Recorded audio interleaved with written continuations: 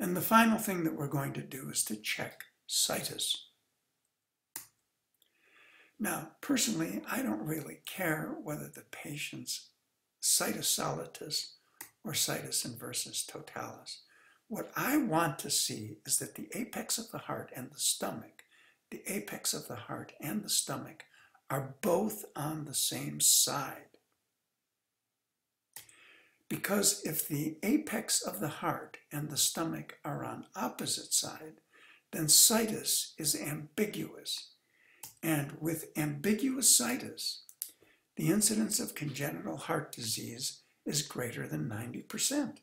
So anytime that we see ambiguous situs, we clearly need to send the patient for an echocardiogram, whether we can observe anything wrong with the heart or not.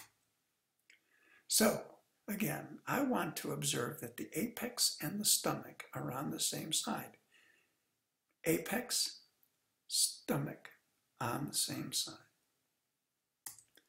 Here we have an instance where the apex is down and the stomach is up. Apex down, stomach up.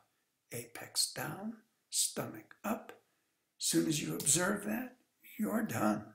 That is situs ambiguous, and we need to refer for an echocardiogram. Now, I also don't need to point out to you, hopefully by now, that the diameter of these two ventricles is quite different. To be perfectly honest, because the situs is ambiguous, I don't know if that's the left ventricle or the right ventricle. Doesn't matter. We didn't like our comparison of diameters. We're done. We noted that the stomach and the apex were on opposite sides. We're done. We're going to refer that patient for an echocardiogram.